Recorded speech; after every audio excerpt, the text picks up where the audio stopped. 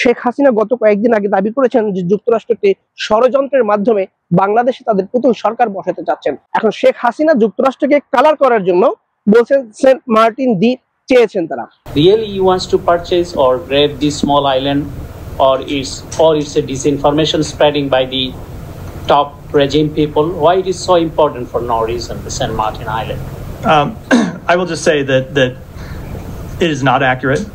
We respect Bangladesh's sovereignty, and we have never engaged in any conversations about taking over St. Martin's Island.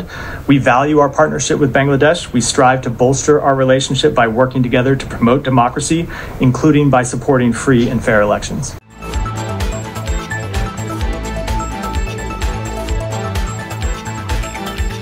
সুপ্রিয় দর্শক, pbc24.com এর পক্ষ থেকে আপনাদের সকলকে জানাচ্ছি শুভেচ্ছা। আমি একজন যুক্তরাষ্ট্রের নাগরিক হিসেবে আপনাদের কাছে বলতে চাই, বাংলাদেশ নিয়ে যুক্তরাষ্ট্রের মায়া রয়েছে।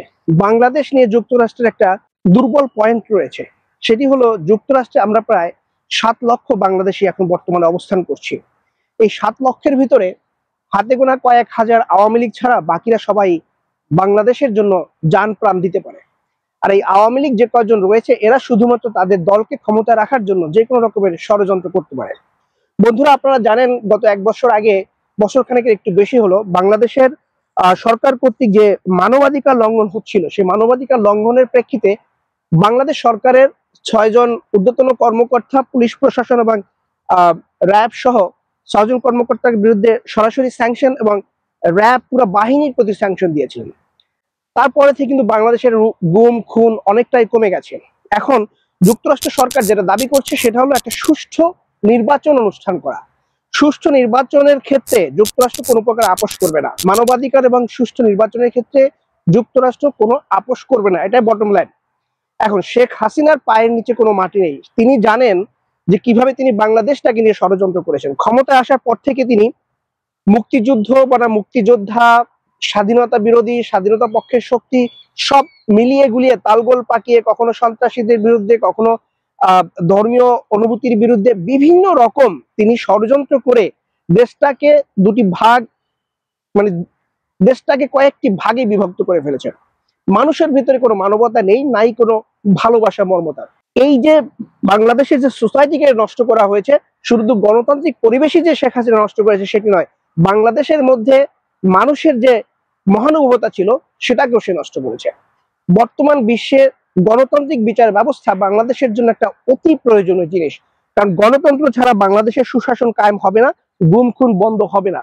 এবং সেটাকে বিচার বিশ্লেষণ করে যুক্তরাষ্ট্র সিদ্ধান্ত নিয়েছে যে বাংলাদেশে যে কোনো মূল্যেই হোক একটি সুষ্ঠু নির্বাচন অনুষ্ঠান করতে হবে।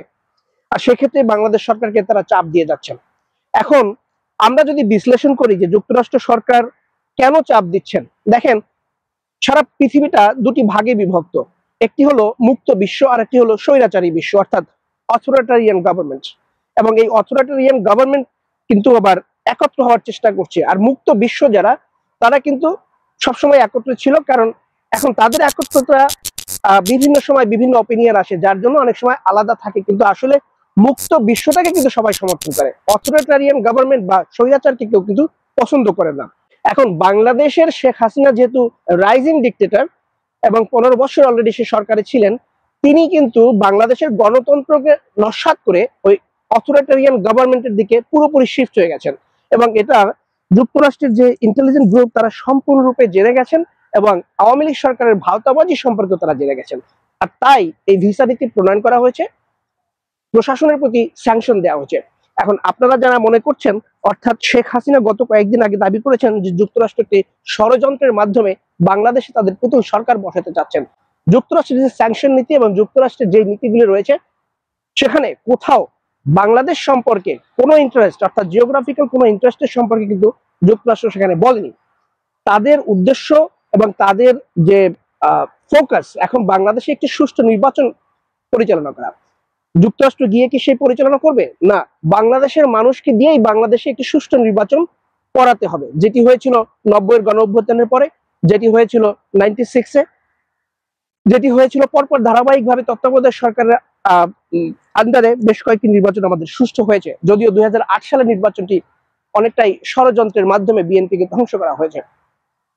কিন্তু প্রিয় বন্ধুরা, বাংলাদেশ নিয়ে যুক্তরাষ্ট্রে যে ষড়যন্ত্রের দাবি করছেন শেখ হাসিনা, আমি সেই ব্যাপারে কয়েকটি কথা বলতে চাই।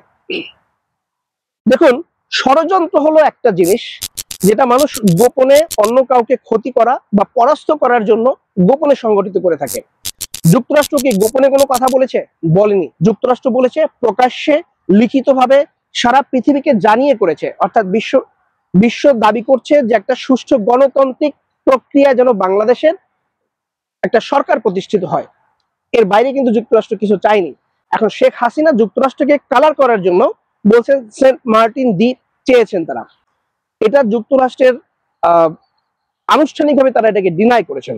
এখন দেখুন, হয়তো কথা প্রসঙ্গে যদি কেউ কখনো গেস করে কোনো কথা বলে থাকে, প্রাথমিকভাবে সেটাকে কিন্তু যুক্তরাষ্ট্র তেমনটা আমলে নেয় না, কারণ বাক স্বাধীনতা আমাদের প্রথম জিনিস। যখন আনুষ্ঠানিকভাবে কোনো দেশের প্রধানমন্ত্রী যুক্তরাষ্ট্রকে ছোট করার জন্য একটি ষড়যন্ত্রমূলক কথা উল্লেখ করে, তখন সেটাকে আমাদের প্রতিবাদ করতে হয়। এটাই কিন্তু যুক্তরাষ্ট্রের মূলনীতি। এবং যুক্তরাষ্ট্র এমন একটি সাংবিধানিক দেশ যেখানে আপনি যা ইচ্ছা তাই বলতে পারেন, আবার যদি কাউকে আপনি ষড়যন্ত্রমূলক কোনো কথা বলে থাকেন সেটার ব্যাপারে আপনাকে কনসিকুয়েন্স পে করতে হতে পারে। আপনি যখন লাগাতার ভাবে যুক্তরাষ্ট্রের বিরুদ্ধে ষড়যন্ত্রমূলক কথা বলে যাচ্ছেন, সেই ব্যাপারে যুক্তরাষ্ট্র কিন্তু খুব কড়াকড়ি আপনার বিরুদ্ধে কোনো অ্যাকশনে এখনো যাননি।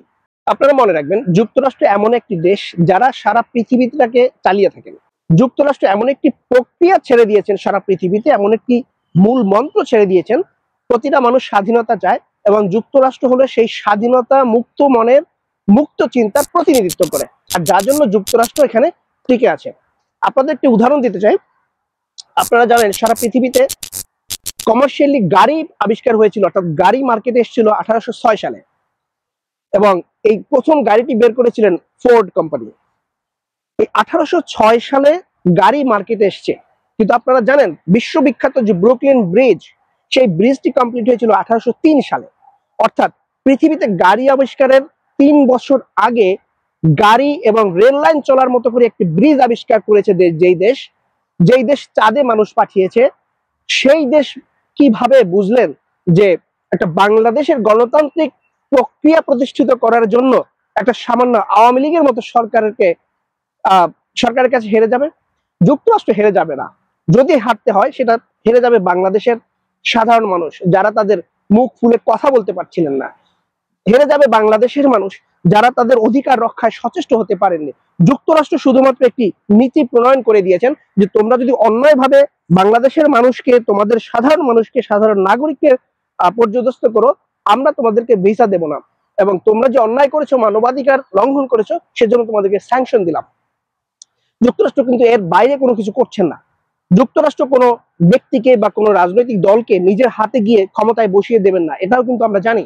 যুক্তরাষ্ট্র যেই কাজটি করছেন, বাংলাদেশের একটা গণতান্ত্রিক প্রক্রিয়াকে প্রতিষ্ঠিত করার জন্য, সুষ্ঠু সুন্দরভাবে নির্বাচন প্রক্রিয়াকে পরিচালিত করার জন্য, মানুষকে সজাগ করার জন্য প্রশাসনিক এবং অ্যাডমিনিস্ট্রেটিভ একটা অ্যাকশন নিয়েছেন।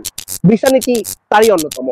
প্রিয় বন্ধুরা, যুক্তরাষ্ট্র সম্পর্কে যে যতটাই ষড়যন্ত্রমূলক কথা বলে থাকুক না কেন, আশা করি আপনারা সেটা আমলে নেবেন না, কারণ যুক্তরাষ্ট্রের মতোই চলবে।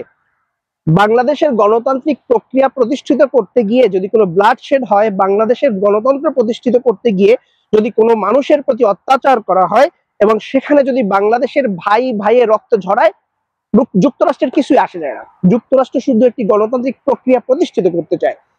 আপনাদের দায়িত্ব আপনাদের মতো করে বাংলাদেশের গণতন্ত্রকে প্রতিষ্ঠিত করা।